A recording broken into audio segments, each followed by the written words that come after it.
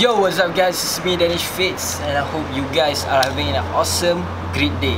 So, this is a part where kita akan put all our bags and stuff inside the car. So, enjoy.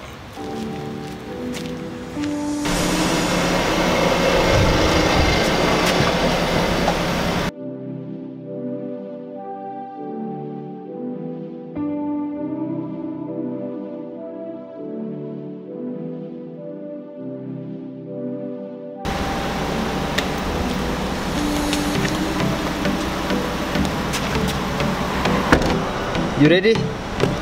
Yes. Are you ready? Yes. Woo. So we'll start the car. So today's plan is we're gonna fetch Katya, aka Trisha, at her school in Johor Bahru. And right now we're in Muar and with my sisters. Abi, Hello. shout out to you. Say Minecraft. Tina. Yeah. Why you so dead, Tina? I don't know. Now we are going to the bandar of Muar to get my lens, my contact lenses, and after this we're gonna straight away go to Johor Bahru lah, STF. But the traffic now is really bad at bandar since tomorrow is voting day, and I hopefully throughout the journey the traffic tak berapa bad lah, because I'm driving with my Mavi, bro. Shout out to you guys, because before this I got some comments from you yang cakap you guys naik my V2, and yeah, thank you so much for the support guys. We already reached 10k followers on Instagram. Woo! Shout out to you guys for supporting me, and now we need to reach 20k on YouTube guys. Come on, I believe in us. Thank you so much for the kind comments, although I tak dapat reply all the comments and the DMs. Just keep on texting me or DM or anything. I'll try my best to reply to all of you guys. Okay, thank you so much, and see you guys in Johor Bahru. And by the way, I haven't tell you this. When we reach Johor Bahru, when we already fetch Trisha, we're gonna go to Kuala Lumpur. We're gonna go back to KL, and so yeah, today is a kind of long trip. So kalau mathematically is 2 hours to JB and then 4 hours from JB to KL, so 6 hours of driving. Yo, wish me luck guys. Hey guys, so a little update. We are at Kulai, Kulai. So we're stopping here because I want to wash my face and then go to the toilet. So while Abi and Tina is asleep. It's Tina. Anyway, we need to continue our journey. Oh shit, baru I teringat I stop sebab nak isi minyak. Aduh. 2 bus. Tak apa, we stop in front lah, depan. So I think I'm not gonna stop here. Baru realise, shit, ingat lagi toilet. But actually the real reason I stop sebab nak isi minyak. So you check there, the bar ada 2 more bar. So that's why I need to stop and fill my car. And yeah, hopefully dekat depan punya ran out got Petronas or something. There you go guys, 2 more bus. We are almost there by the way. Okay guys, so they are still asleep, and we already arrived in Sekolah Menengah Sains Tun Fatimah guys. So after just now, I went to Petron to fuel the car, and now we already arrived at STF and fetching Trisha. Then we're gonna go back KL. Tapi before that, I'm really tired, you know. It's a drive kan. So I think kita break first for dinner, kan, makan McD or something, and then we're gonna continue. Baru drive balik KL lah. This is this school. We already here. Look at the school guys. Long drive bro, tapi steady man, still vlogging yo. Okay, since we are here, so kita gonna call Trisha. Okay, let me call her.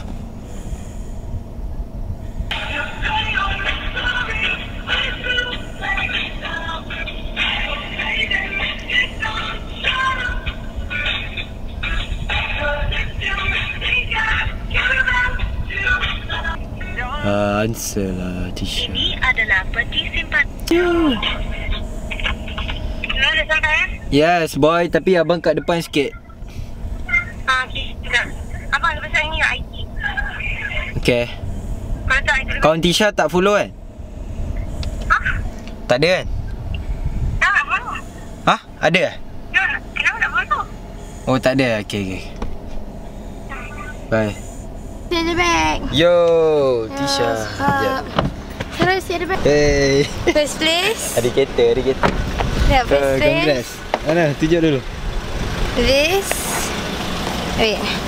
Penat siat. Oh. Wait. Johan, brother. What the fuck? Oh, Tisha. Congrats lah. Sabar. Ada lagi. Dia tak habis. Dia macam banyak. Dia berperingkat. Sabar, ada lagi. Power lah, sial. Best speaker lah, sial guys. Sabar, ada lagi. Sabar. Last sekali. Paling shocking. Best speaker guys. Tengok. Dia basic macam debate lah. First time tau, tak ada experience. Ya, first time. Okay, tak pernah jadi. Tak pernah main. Congrats ketua. I'm proud of you. Belanja Yeah. Adidas. Hai, berpanas ni tau tak? Okay, come. We put your stuff first. Ni yang nak. Oh, ni memang banyak tu stuff. Start. Bapak. Ni buku. Kereta dah macam tak Tak, ni nak bawa balik muat je. So, ni mana tak essence tu. So, ni semua baju kotor. So, suruh bibik basuh. Ya. Bag tu letak depan lah. Tu. Bag I nak letak depan. Sabar.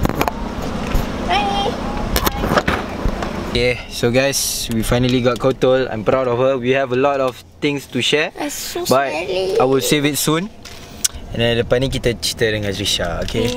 Hey guys, so we're at Paradigm Mall and with my Tina, Sarah, all. So we're having our dinner here, but not sure dekat mana yet. What you thinking? What's on your mind now? I really want to eat like What? not rice. Not rice. Like not rice. Okay, so we're gonna figure it out soon.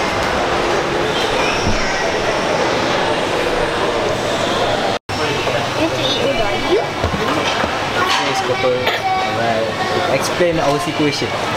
Well, Abang wanted to eat like Melayu and like Tina also. But like Sarah wanted to eat pizza. She wanted to eat like unhealthy food and like Sarah and I we wanted sushi. So we're in sushi right now because we were finding Sarah and we didn't. Oh man, kasi ramen is not good. Panas di sini. What's this? Stop! Tina, I'm so hot. craving already. Second round. How many round you want to eat? I hope I can eat 20. 5 lah. Can, high five. Yeah. 5. High five lah. So 6-5. 6-5, okay. High five me. Too slow. Eat.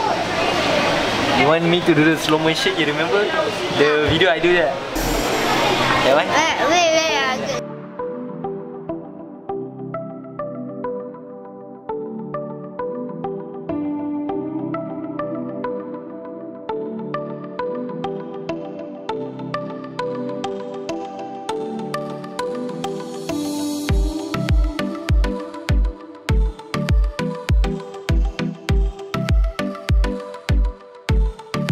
Okay, so Tisha, last week I went to my first event.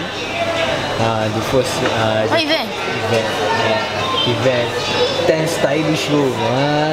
And then I got to meet Natasha. She told me every night before she sleeps she watch my vlog. Tipu. No way. Sumpah tak tipu.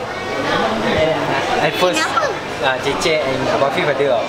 Then I was like, hi,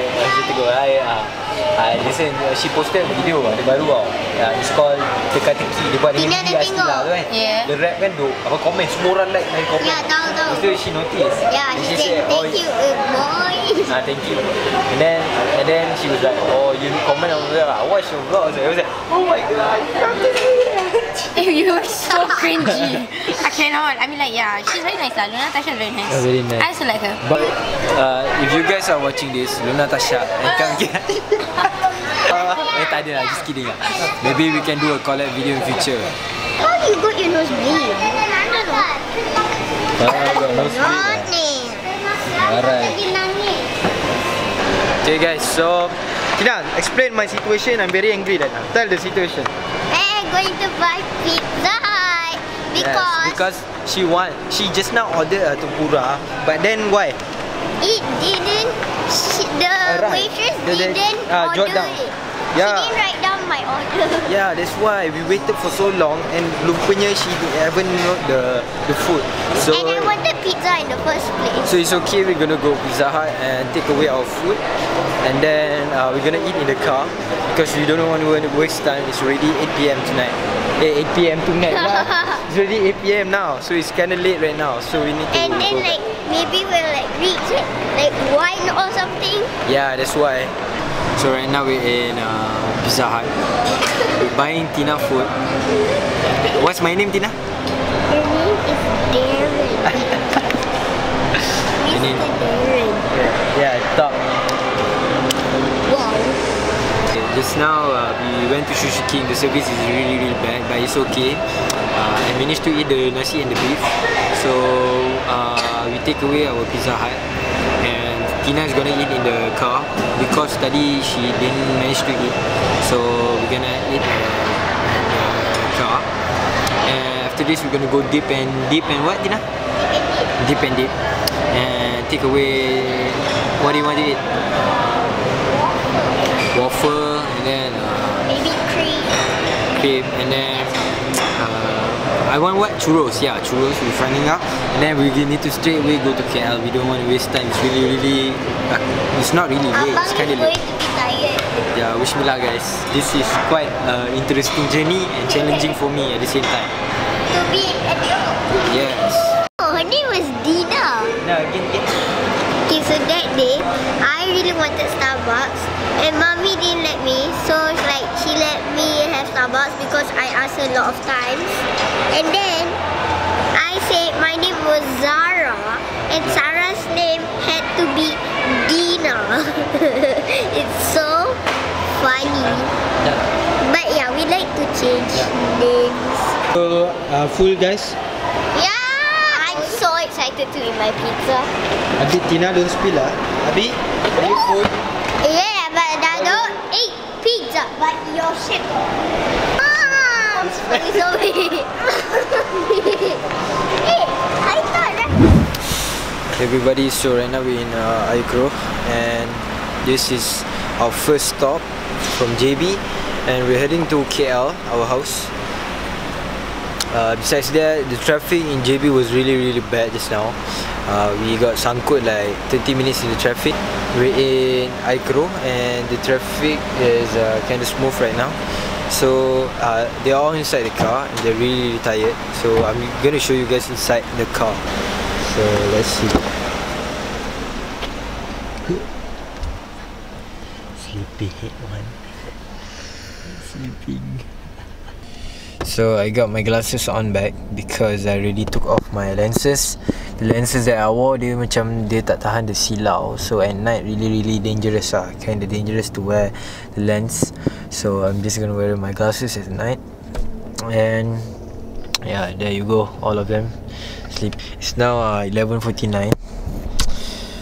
So yeah, it's kind of challenging to drive all the way from JB to KL. Usually from Muar to KL only 2 hours, and this one took around almost 4 hours. And yeah, I'm gonna go to the toilet, chill first, then continue our journey back to KL, guys. Oh my god, everyone! It's what time? 1:15 AM. Alhamdulillah, we finally made to Kuala Lumpur, KL, our house. Wow, we stopped only once. The trip from JB to KL, we made it, guys. And my sisters are all sleeping. And now is thing number 2, that is I need to wake Trisha up and carry Abi all the way up and angkat some barang to upstairs. It's been great, but I'm not gonna end this vlog at this moment because I want to share you guys this moment with you where I carry my sisters and all. Okay, so let's go. Okay, it's 1 and everyone is sleeping yet. See all the baju I need to carry, they're still sleeping. Okay, so let's do. Ceng. Syah, dah sampai, bangun. Syah, bangun.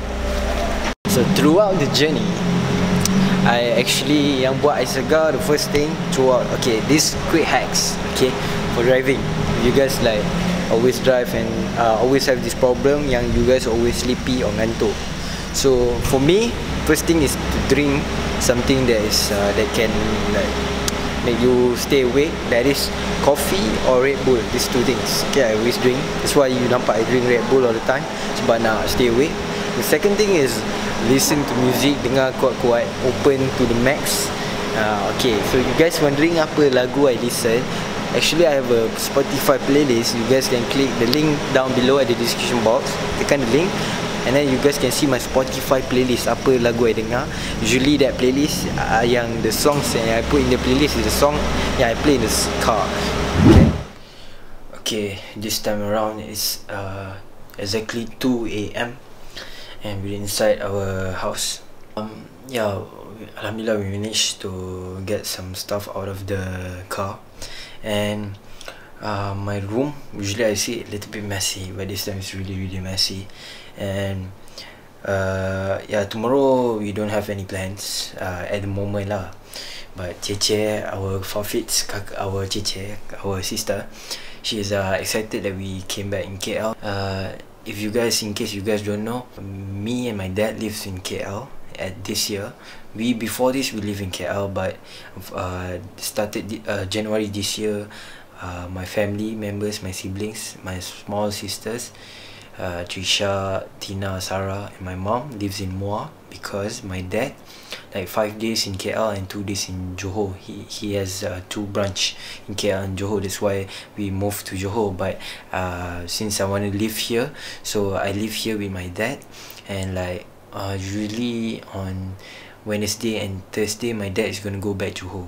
So yeah, we like once in a week we go back to Johor, and most of the time we live in KL. But for them, my mom, my small sisters, they most of the time live there. So but we're thinking of moving back to KL, and before end of this year, we don't know yet. And so yeah, thank you so much for watching this video. I hope you guys enjoy this video. If you guys are new to the channel, welcome again, welcome to the family, welcome to the club. If you guys are new to the channel, and if you guys follow me from the start, thank you so much for all the support. And if you guys want to check out my Instagram, definitely go check out my Instagram, Twitter, or Facebook, all that stuff, the link down below. And thank you so much for watching. Please leave a thumbs up, subscribe down below. See you guys next time.